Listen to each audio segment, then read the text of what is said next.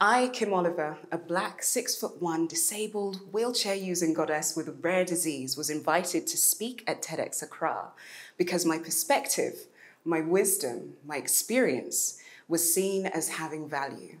I'm here as an authority. Feel free to Google me. However, I and millions of people around the world who look like me, who look like Jumoke, my co-founder, are yet to have this experience. They are yet to hear their own voices. They are yet to see themselves represented anywhere or centered in any conversation or space. Let's clear one thing up first. Disability is literally an environmental or genetic lottery. It can happen to anyone of any age, class, sex, sexuality, gender, religion, or political affiliation or skin complexion. It's not an inherent moral flaw. It does not negate one's humanity. It does not require overcoming or hiding, and it is not there to provide you with inspiration. On that point, disabled people make up at least 20% of any population, yet we are erased from our environments and history, often without question. Upwards of 5 million folks here in Ghana are disabled. Poverty and lack of access to good medical care are major contributors to the numbers. However, due to taboo and social stigma, lack of up-to-date recording and reporting, the number is likely much higher. Can a world where such a large portion of the population are maligned in ways that are often fatal call itself civilized or enlightened? I ask again, can an Africa, where the key vulnerable part of the community, where our disabled parents, siblings, and cousins are dehumanized and face the highest rates of poverty, abuse, and death, call itself civilized, enlightened, or even African? We all know that who is seen, represented, and remembered is who will be catered for, listened to, welcomed, and seen as having value. That is one of the reasons we created the Triple Cripples, to redress the imbalance of value within our society through the powerful tool of representation. We want to create an equitable society for us and the generations to come.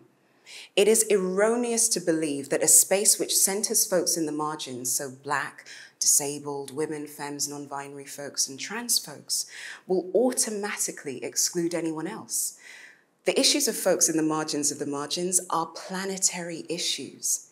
As we, the Triple Cripples, always say, when you center those within the margins of the margins, everybody benefits. Being focused on the margins is not being exclusionary.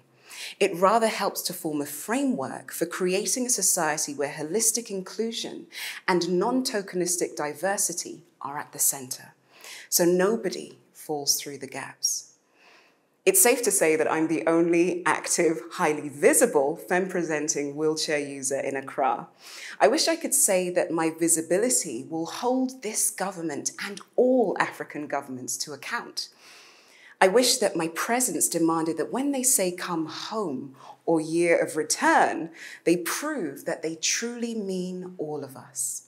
I mean it won't. They don't even want the ones born here. They hardly want disabled imports, right? Common retorts to me bringing up the topic of integrating disability into the social consciousness include, you're not in the West. This is Africa. How insulting. Uncles Nkrumah, Lumumba, and Sankara must turn in their graves every time people talk about their ancient, beloved continent like it has no rich past and no hopeful future. Africans, after all, are who civilized and educated the West, or at least tried to. Sometimes our perception of the possibility of a great Black future is tainted by the disregard for a millennia's worth of hoarding of our intellect and our resources by the West, who have subsequently presented their gains as their own in history books, in media, in film. Something else I hear is, if you give up, you'll be just like the useless beggars on the street. Incidentally, the disdain for the poorest people is one of the detestable leftovers of colonial, capitalist, white supremacist, patriarchal conditioning. And often, miraculously, not, the poorest folks just so happen to be disabled. Coincidence? I think not. A review of the research places disabled Ghanaians firmly at the bottom of the societal hierarchy with the most heinous and disturbing outcomes. Most of us cannot access education, inaccessible schools, classrooms, colonial content, societal stigma and attitudes from both staff and students all form barriers for disabled Africans accessing education. Most of our experiences of relationships are just disheartening. From parent-child to intimate relationships, our experiences and our outcomes are marred by the heavy weight of societal stigma and erasure. Physical, psychological, emotional, and sexual abuse rates for disabled people are high, especially for disabled women and children. Erasure of disabled women from the societal landscape makes them easy victims and allows perpetrators free rein to terrorize in perpetuity with impunity.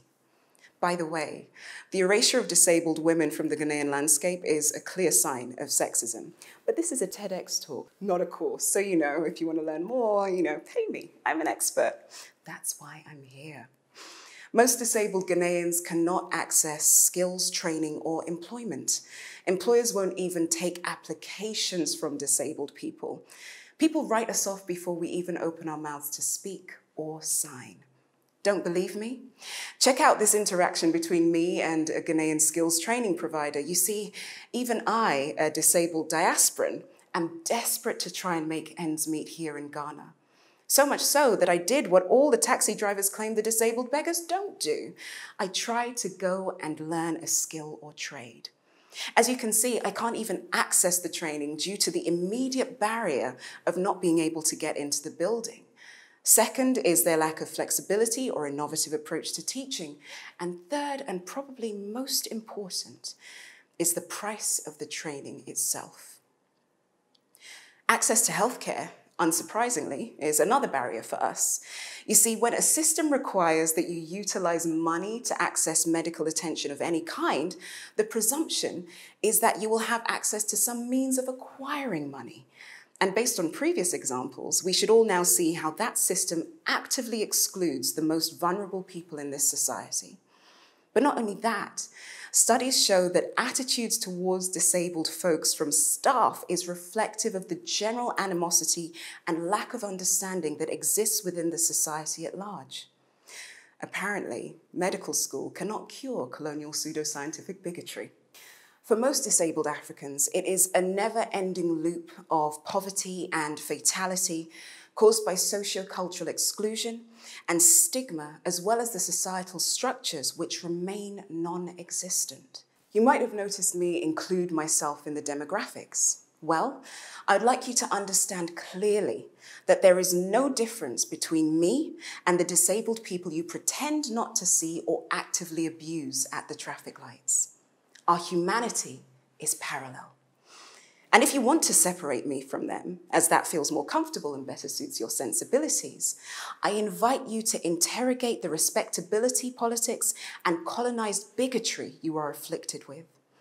I, Dr. Kim, recommend a consistent dose of introspection and a lifetime of decolonization as a sure remedy. To reiterate what I said in a video I wrote and edited for Erica Hart's Black History series, yes, I'm a multi-talented Bay goddess, a catch. All Black is not the same here. Certain passports, currencies, and accents hold undeniable power. But when we throw disability into the mix, the narrative morphs. Yes, disdain and animosity towards disabled people is global. Colonization was global. But perhaps it feels more pronounced here because I want to feel at home somewhere. I too want to experience the Pan-African future that Miriam Makeba, Ayikwe Amar, Fela Kuti, Franklin and Faustina Oliver, Dr. Albertine Ngoyi, and Kwame Ture envisioned through their work, an African utopia.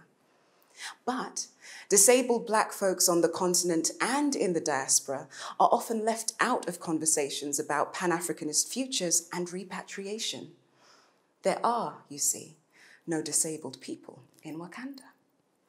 Religion plays a huge role in attitudes towards disability as well as queerness.